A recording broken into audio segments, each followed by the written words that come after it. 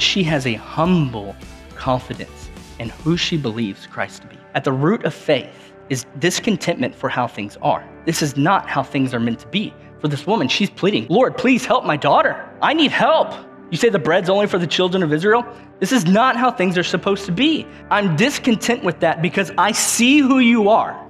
I see who you are, and I know what the promise is. I believe, I have assurance that you can make things right because I have faith in you. Jesus, give me the crumbs.